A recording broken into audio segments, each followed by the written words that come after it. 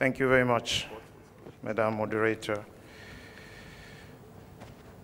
Let me first thank the organizers of this 13th Daily Sustainable Development Summit for inviting the Democratic Republic of Congo. I feel privileged to be here and to be able to collect from this distinguished gathering so much valuable information and share experience on the very important issue of resource efficiency and green growth. But as the presentation we have just had can tell you, Africa is too large and diverse a region to be bundled in one set. Some of the countries on the continent lack resources, and some others have plenty. And that's why I'm going to share the point of view of the DR Congo. The country has large endowments in natural resources, about 80 million hectares of cultivatable land. Congo has 52% of the continent's water resources. And the potential of hydropower is estimated at about 100,000 megawatts. But only to date, 2.5% of that potential is exploited. 155 million hectares of forest cover. That is about 66% of the country's land area. The country is also well endowed in mineral and forest resources.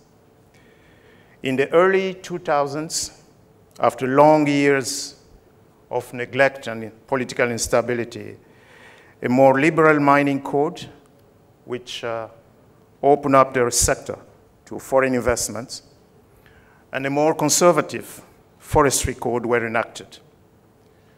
Today, mining contributes 25% of GDP growth rate, while because of moratorium on new forest concessions, the contribution of forestry has been lagging.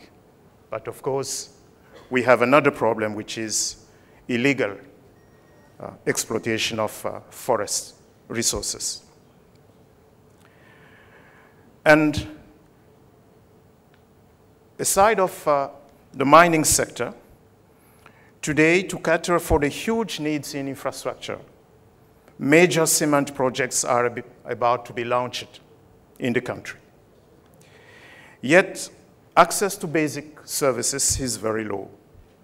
Only 9% of the population have access to electricity. And about 26% of the population have access to drinkable water. Food insecurity is high, and in a rapidly urbanizing country, we know that the capital city, Kinshasa, is already among the 20 largest cities in the world, about 8 million people today, and expected to rise to 15 million people in 20 to 25 years to come.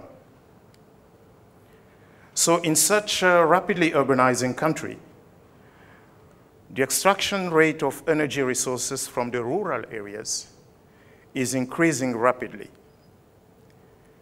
And in Kinshasa, bus transport is still the major mode of urban mobility, with a large number of old and polluting second-hand buses imported from Europe.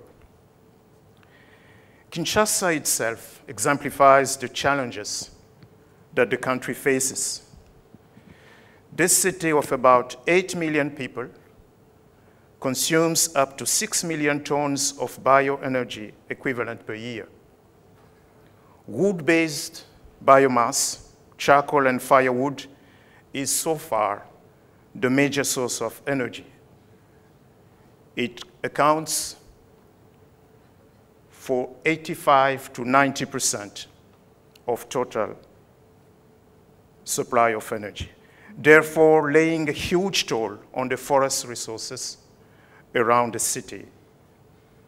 Cultivation methods, basically slash and burn, have not changed, the results of which are declining soil fertility, decreasing crop yields with variations in annual rainfall, laying additional pressure on productivity.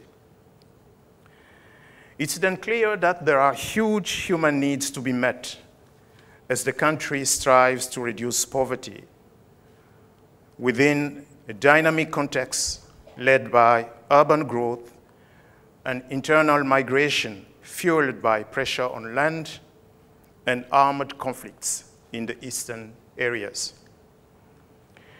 The government has started working on a climate national plan with two main components: a low emissions development strategy on one hand and an adaptation strategy on the other hand.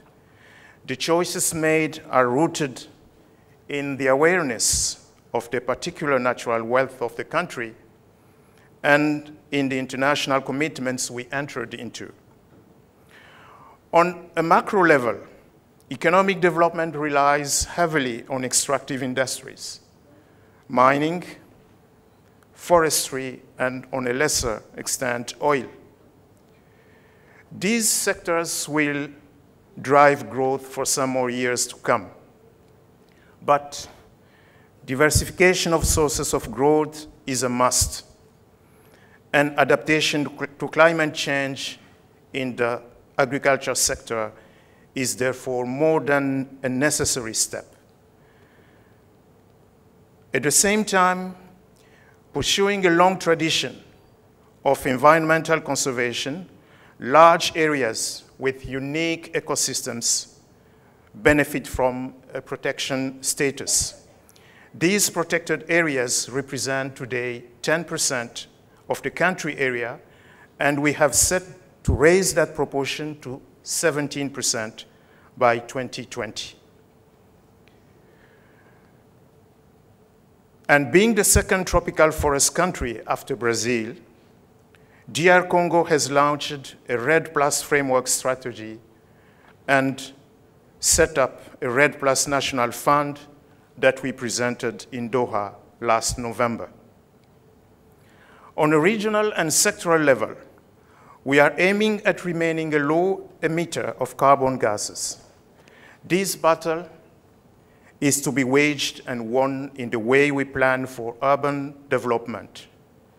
Sustainability-oriented innovations are needed in urban transport, waste management, and energy provision. These innovations should lead us in the transition from wood-based biomass energy systems towards renewable sources of energy. And they should also lead our search for means and ways to decongest our fast-growing cities by investing in efficient public transportation systems. We are, for instance, thinking to reinvent rail transportation or river transportation in the largest city, which is Kinshasa. I wanted to share these few thoughts with you. I will let it there. And once again, thank you for the opportunity of being here.